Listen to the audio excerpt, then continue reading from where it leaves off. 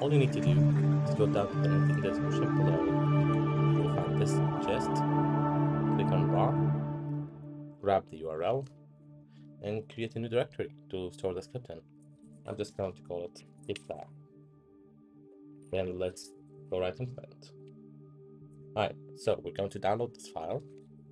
I'll paste in the file URL here and name it script.sh. Now that we have this file, we need to edit it and put in our GitLab URL, private token, and username. I've gone ahead and created a private token, so all you need to do is copy that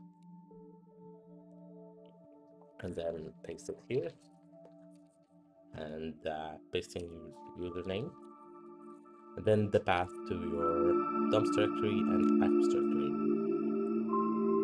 So we'll just do home/GitLab/dumps.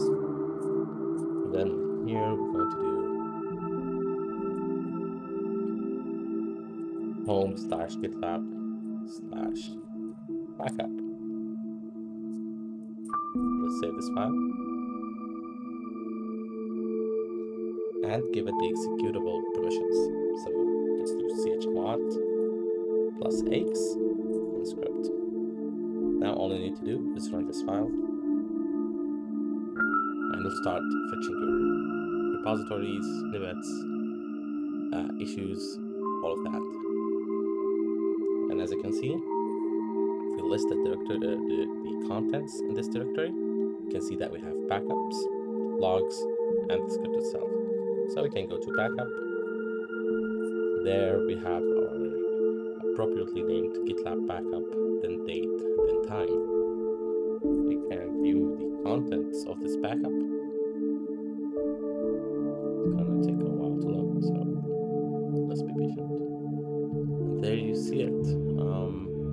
This is all the stuff that's been backed up.